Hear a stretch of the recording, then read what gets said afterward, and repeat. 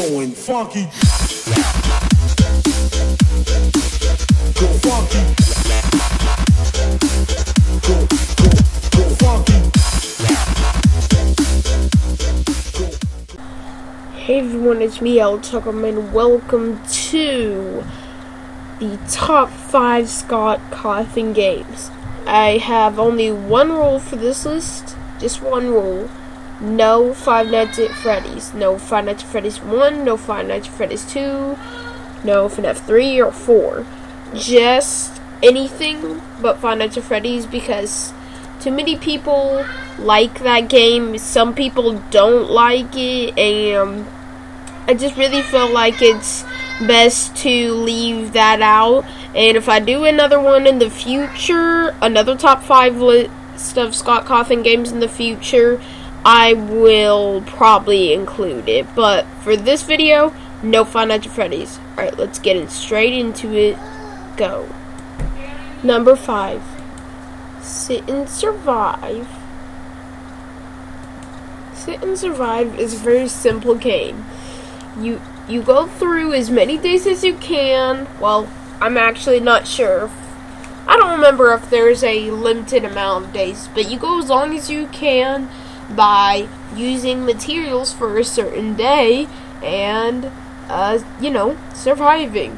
I don't exactly remember how you get all the things you need to survive, but it's a really cool game, and you should definitely go try it out.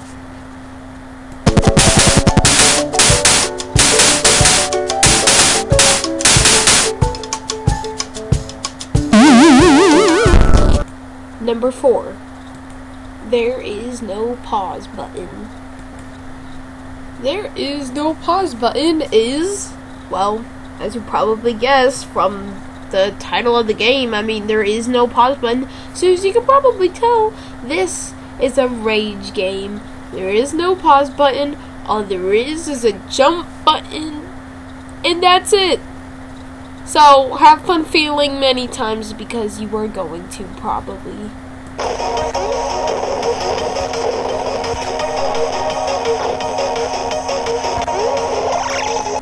Number 3. The Desolate Hope. If you're looking for a really good Scott Cawthon game about robots, besides Five Nights at Freddy's, then The Desolate Hope is just for you. It's very creative, especially considering you're a robot walking around as a coffee machine. I like it, and you'll like it too, I promise. I don't have much to say about this game, really. All I have to say is, it's amazing.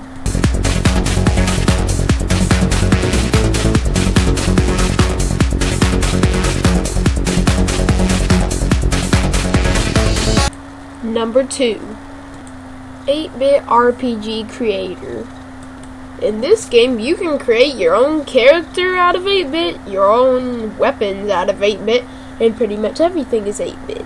Now, I do believe that this is one of Scott Cawthon's games that isn't available anymore. It's not even on Game Jolt, I don't think.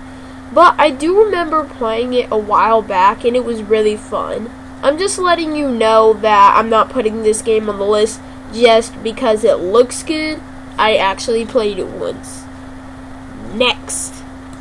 No way, I haven't showed you enough gameplay footage yet. Enjoy this music with gameplay footage. I almost left that part out. I'm so bad at videos.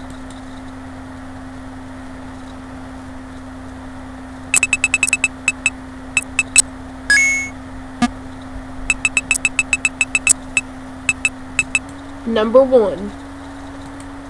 The Pilgrim's Progress.